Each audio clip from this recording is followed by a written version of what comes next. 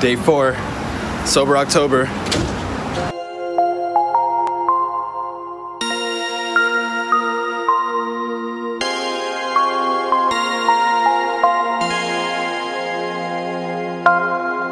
I realized that I just enjoy weed. Like, I smoked enough to keep me from being distracted from my work, but it seems now that I've replaced smoking with working, like, more. So that could be a good thing, right? Like, it could be a good thing that I'm posting more videos on YouTube and stuff, but it seems like I'm hiding from some sort of psychosis that I don't want to admit. It also could not be that, but you know, you never know with these kind of things unless you talk to a therapist. I was arrested and got in trouble with the law related to weed, or like vaguely related to weed. Being black and being in the world is kind of weird, especially if you're in like United States. It's funny because as a black dude, I'm like, oh, you know, I've only been arrested twice. Right? So here's how it goes. New York City kind of gave me this false idea of what it meant to be black and growing up. My father is a retired law enforcement officer, so I already had like this uninformed view of how things go. Like me thinking I can get away with a lot more. I sped a lot in college.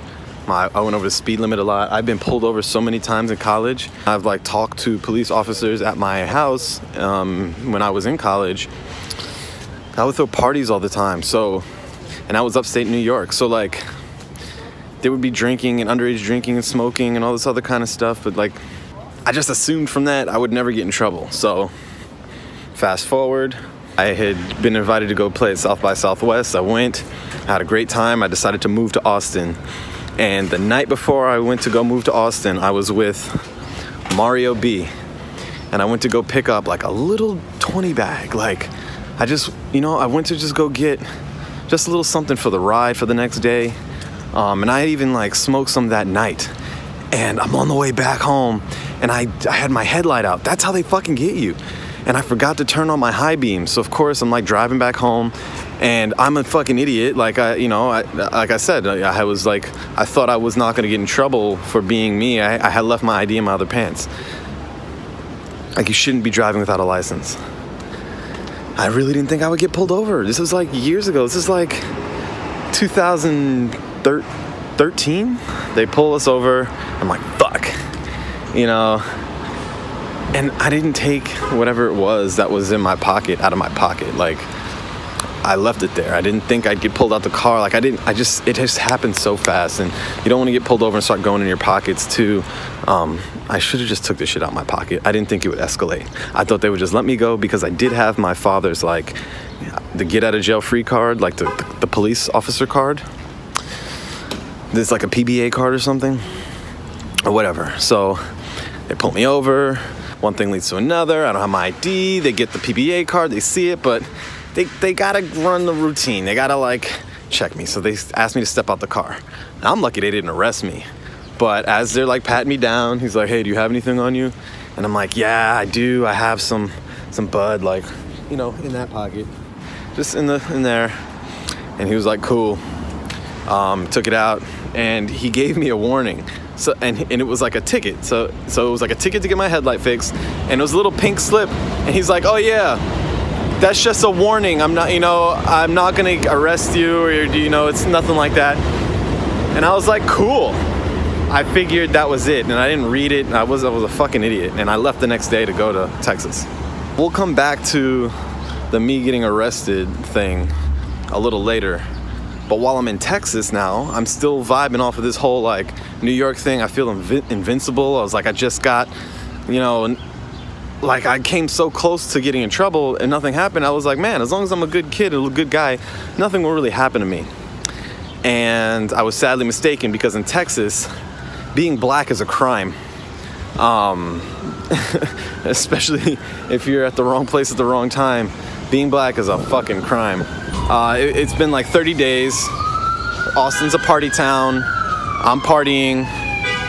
I'm lucky that I wasn't, a lot more hurt or in a lot more trouble than I got into in Texas. I'm not aware of these things in Austin yet. I was hanging around with somebody who didn't really care about me much. Like, he cared about me, but he didn't really have my best interests in mind. He really didn't give a shit about me. And it was more important for him to have fun than it was for him to be smart. Like, I always thought being smart was being smart. He kind of thought being smart was being like paranoid or like being a pussy, like, you know, that kind of thing. So whatever. We go out this one night and we're like drinking. We're like drinking and smoking. And I'm always smoking, but I didn't have anything on me. I guess we had smoked. We're like drinking. Or I had popped a Molly. I mean, that was like a little after my Molly days. So like I had done Molly a lot more in college than I did in like afterwards. And you know, you just get tired of it and it wears you out. But this one night I was feeling good. Somebody had some and I'm like, fucking let's do it. And I'm like drinking too. Oh, look, there's cops. Ha ha ha ha.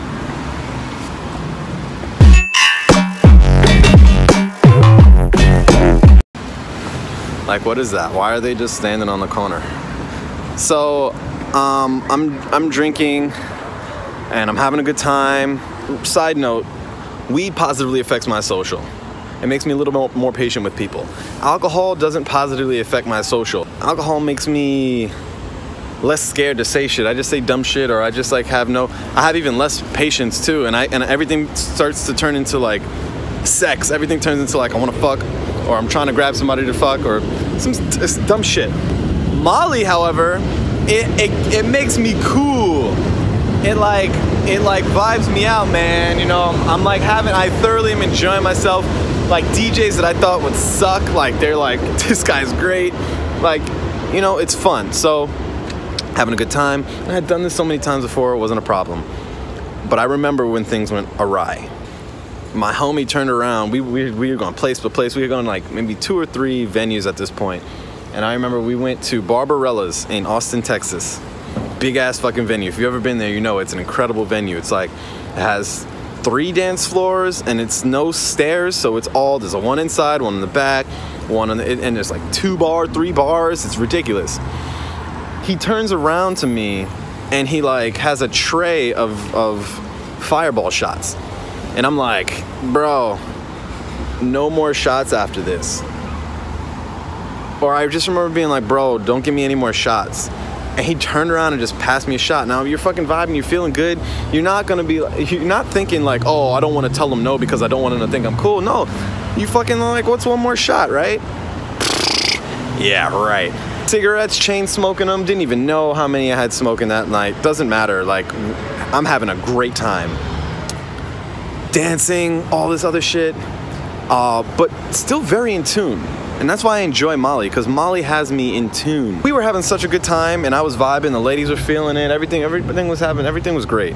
And then I was like, you know what, I need to take a second to breathe. So I like stepped out. I literally was like, I'm gonna take a minute, I'm gonna go, kind of have a seat outside or like take a breather. So I stepped out the venue, my homie didn't see where I went, and I went over to like the curb, like this. Now here in New York, if you sit on the curb, you can rest. You know, this is resting. And there's cars here, but even if there were no cars here, nobody's driving this close. Yo, in Austin, it's a different story, man. Everybody's got fucking trucks, and I was sitting like on the curb, and I just remember cars zooming by, and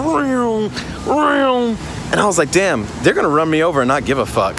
So let me get away from this curb. So I like walked away from the venue for a second. I kind of went.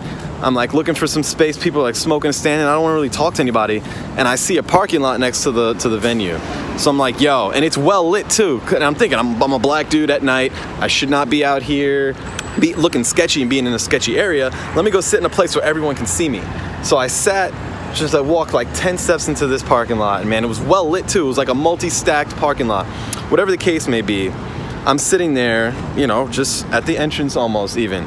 And before I knew it, 2 cop cars rolled up, like right next to each other, like fucking Transformers. And while they're talking to me, you know, they come over to me and they're like, hey, you know, what you doing? And I told him, you know, I'm waiting for my friends, I'm just chilling. And he was like, what do you have on you? And I was like, nothing. And so he's like, you know, what's in your pocket? So I like took out my ID I had on me, and I took out my get out of jail free card, and I showed it to him, and he was like, yeah, you can hold on to that. And he gave it back to me, and he took my ID and he ran my name. And then another cop car comes, and I'm like, what the fuck, man? They're talking to each other. And dude just comes back over to me and says, hey, we're gonna take you downtown for criminal trespassing. And I was like, to jail? He was like, yep. I was like, to jail? And he was like, yep. And I was just like, I can't do two hands. I don't have my headset on. I just went. I'm not gonna fight him. Yo, I know what happens when black dudes fight fucking cops and resist. They fucking get shot. They get jumped by 6 dudes. I wasn't trying to have that shit. They were waiting for me to get froggy. So I went. It was the most comfortable fucking car ride of my life. I'm looking up at the sky like, oh man, the sky was so beautiful.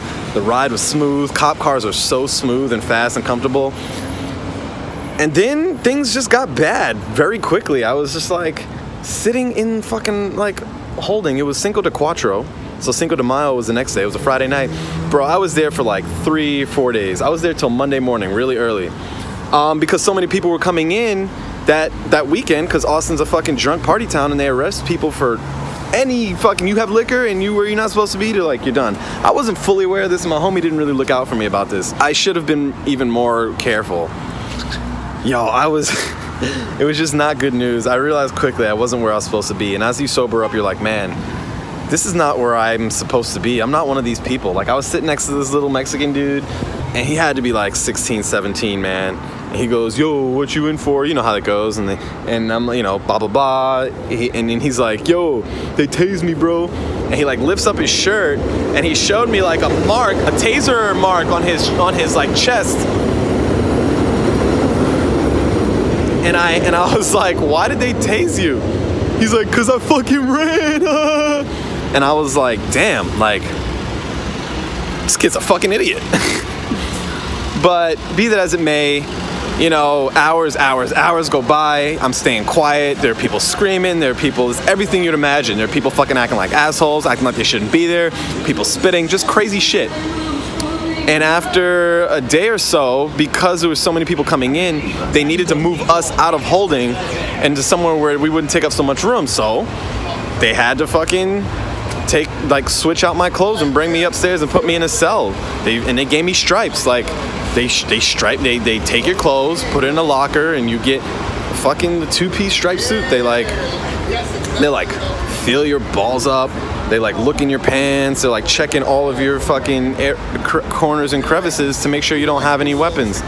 So it was definitely, I felt violated. I mean, because in all honesty, those cops could have told me, you can't stand here, you got to get out of this parking lot, and I would have moved.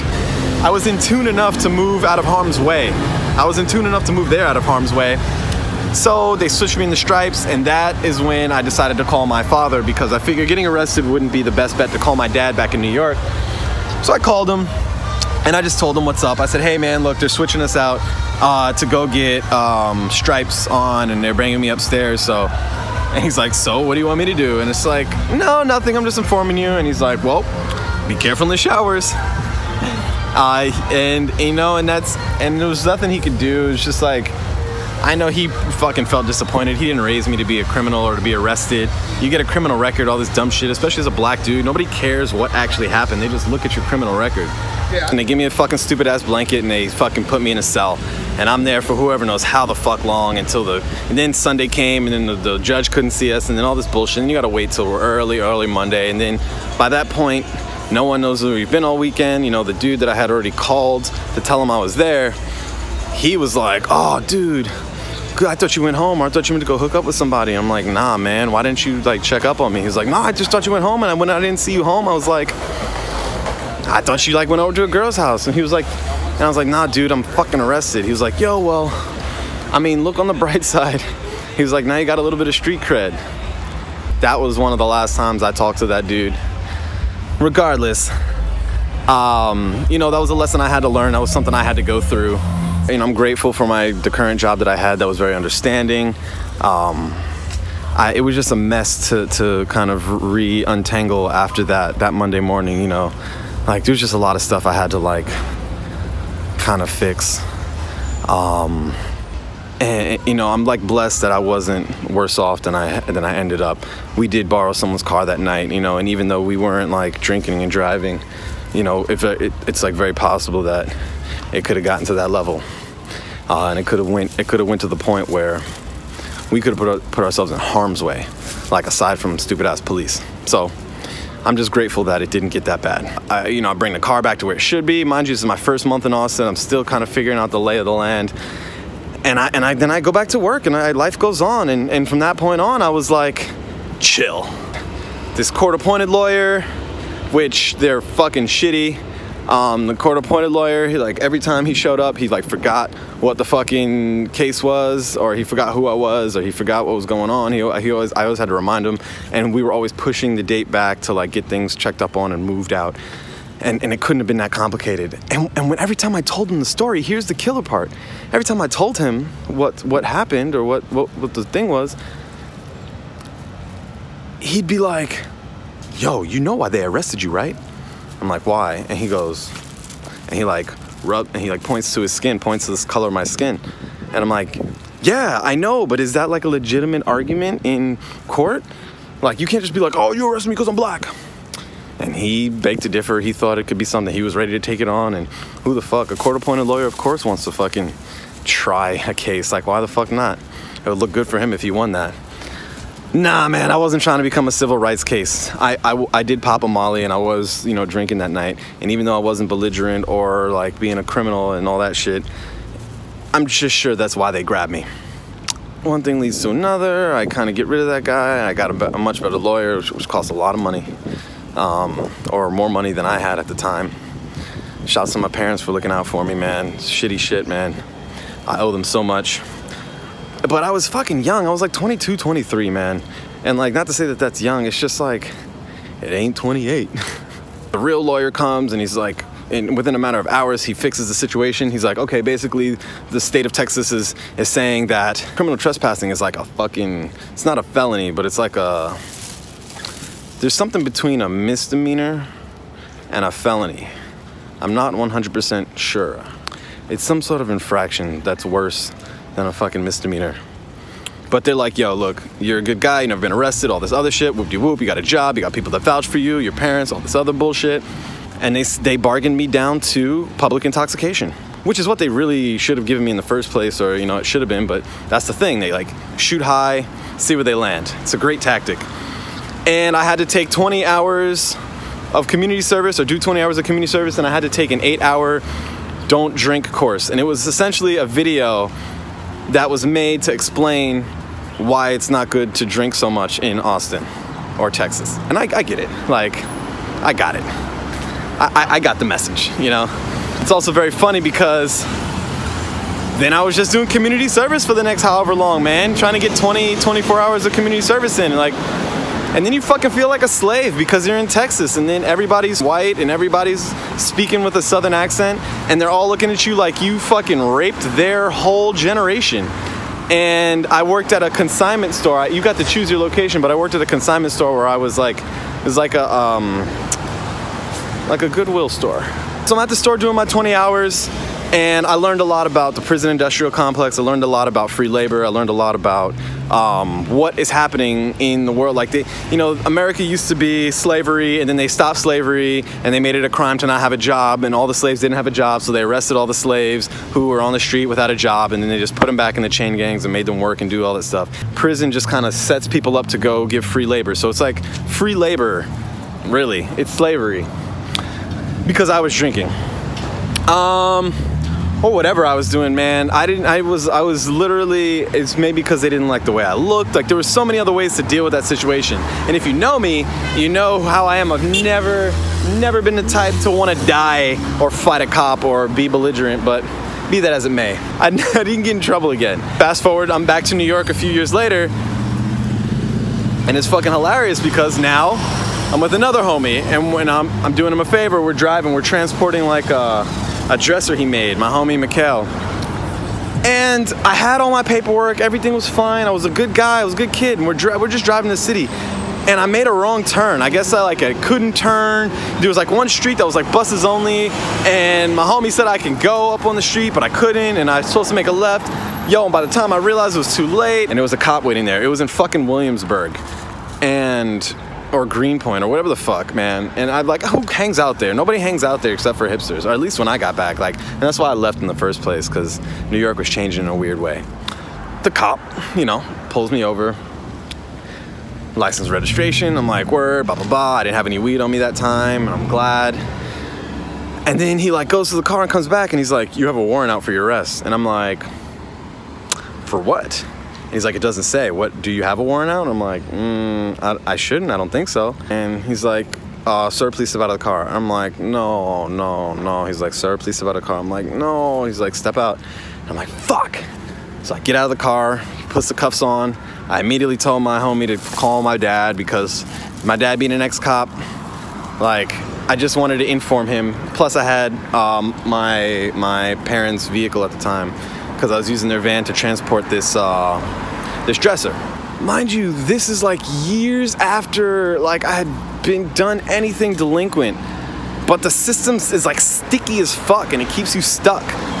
So I'm in the cell in Williamsburg, and they're asking me all these questions about who, what I did, where I did it, and I forgot about the weed thing, honestly, because I didn't think that was a thing, and I didn't want to be like, oh yeah, I had weed on me one time, and they gave me a ticket. But that pink ticket said I was supposed to go to court, and I was supposed to go to court after I planned on leaving to Austin or Texas the next day. And I was young, and I probably didn't think it was that serious, but I didn't know it was going to turn into a warrant.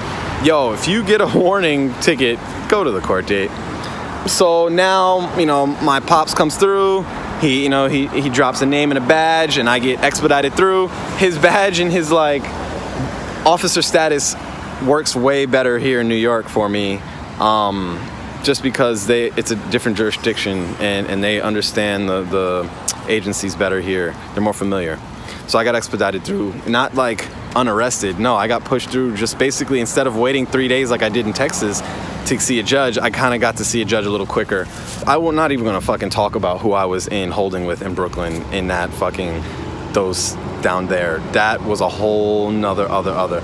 I was in holding with dudes who got arrested because a knife fell out of their fucking waistband because they were going to visit their baby mama in a different hood that was not in their borough, so they brought a kitchen knife just to be safe, but you're not allowed to bring kitchen knife. I was with some people who didn't use their brain, and I know I didn't use my brain, but there's levels of not using your brain. Anyways, the judge basically was like, yo, as long as you don't get caught with weed for the next 6 months, you're fine, this will be cleared up, this is whatever. Then I just look like an asshole to my parents. Then I just look like some fucking drug addict dude who just smokes weed and doesn't like cops and does all this fucking bullshit, and I'll get in trouble and I'm gonna fuck my life up. It's just no way to not look like that to people who don't want you smoking weed in the first place. So that's kind of the long story short version of me getting arrested and truly not being a criminal for any of this. The amount of things that I know people have done, and the kind of things that I've seen people do in Texas and in New York, and what I got in trouble for, it's just cute and hilarious. And my parents don't agree, so we still have differing views on that stuff, and they still think that I'm not a smart black person for being raised in such a great environment and then throwing it all away by getting caught up in the system. Yeah, I made the wrong turn in New York, so that was my fault. And yeah, I didn't go to the court date from the first one, that was my fault. But that Texas situation, that really was some whole other shit. So, I just say, yo, be smart where you are and just watch your tail, watch your laws. I mean, there's no really moral of this story, to be honest. I'm sure I'm incriminating myself in some ways, but I will say this. The interesting part about this whole situation was when I finally did get money to pay for a lawyer for my Texas case, he went in a matter of minutes, he got the police report for my arrest. And in the police report, it says, we noticed that there was forced entry into this parking lot. Now, mind you, there was no gate, There was no fence, there was no way, like there was no forced entry. And I started to see language in the report that really made me look like I did some shit I didn't do. And if I'd have brought the case to trial, I would have lost and fucking been to jail. Like, so it's almost like you're forced to kind of take this bargain that they give you, like they're doing you a favor. And that just blew my mind, man. And I had to, you know, not that I had to see that in order to learn it. I didn't want to believe that the fucking country was all that sideways. But be that as it may, I still enjoy weed. I'm moving to Puerto Rico fairly soon. The shit's legal over there. From that point on, like, it really stuck with me, like, yo, being black in America, like, it's almost like fucking Nazi time, man. It's like you gotta have your ID on you, because if you don't, you're fucking bound to go to jail. Like, yo, the amount of times that I didn't get arrested or didn't get asked any questions if I had my ID and my get out of jail free card in New York was ridiculous. Like, I got away with shit I should not have gotten away with. I got away with like felonies. Like, I sped past the speed limit once, like so high that my car became technically a weapon. And he told me that because I showed him the badge and the ID, and he, you know, he called my father. He was like, give me your father's number. He was mad. He had to let me go out of respect for other cops, but it's almost like I abused that. So when I was in Texas, you know, just having my ID on me saved me more than what I would have gotten saved if I didn't. And now every time I leave the house, I carry my ID on me, because at any point someone could be like, let me see your ID. I'm gonna show it to them. I'm not one of those motherfuckers that's like, oh, you know, that's my right to not have to show you this. Who are you? What's your name and your badge number? I'm like, motherfucker, here. I don't mean to be causing any trouble. Yes, I'm master, sir. Oz is just walking, and Oz is just a dumb nigga, and I just don't really want to cause no trouble, because I do not want to go to jail or be with other motherfuckers that really don't give a fuck about what they got going on. We do what we can. It's part of the reason why I'm leaving the mainland and going to Puerto Rico, just so that I can like kind of live a different textured life where, you know, even the cops all are brown. It might help my sanity a little bit. Don't forget to subscribe so you can keep up with all the bullshit. And thank you for listening. I love you, and I'll see you tomorrow. Deuces.